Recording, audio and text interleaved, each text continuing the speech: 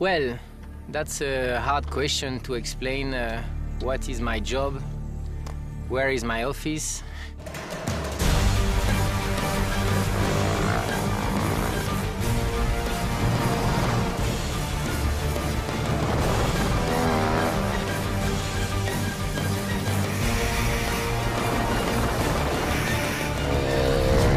Dakar is dangerous, maybe the world is dangerous. 95 rally, which I take part, maybe 90 I finish on my wheels, on my legs, and it's not dangerous.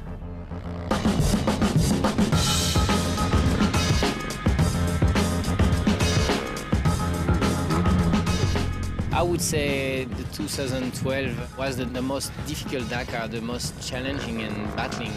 We have to fight with Marcoma until 2 days before the end, and after 14 days it was only a couple of seconds in between each other.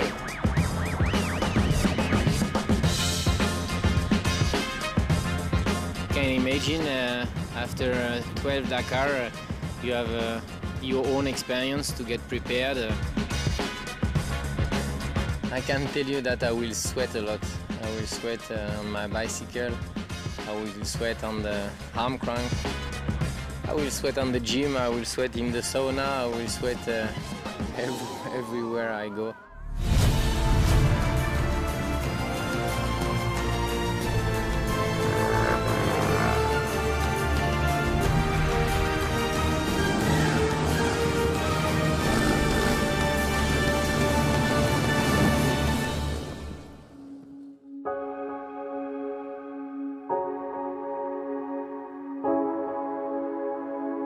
I wrote a book, but I'm not a really good writer.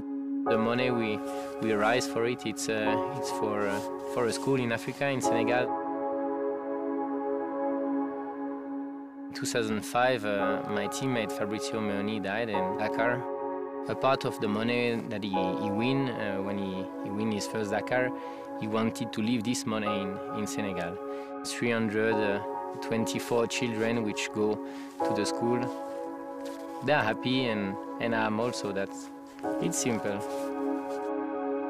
I wanted to do the same also, and I was just following the idea of Fabrizio, and it's a book. It's 200 pages of picture which resume shortly what was my life in the last 12 years. 200 pages. That's all.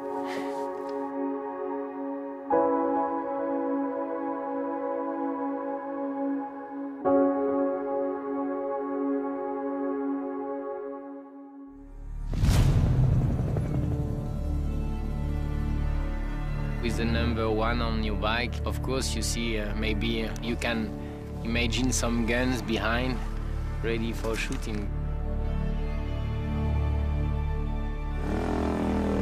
Maybe I feel chased and I like it, I don't know.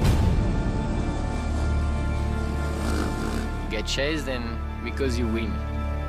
I take both.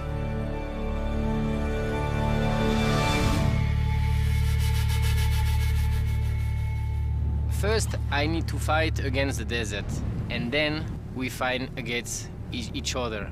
But the desert is stronger.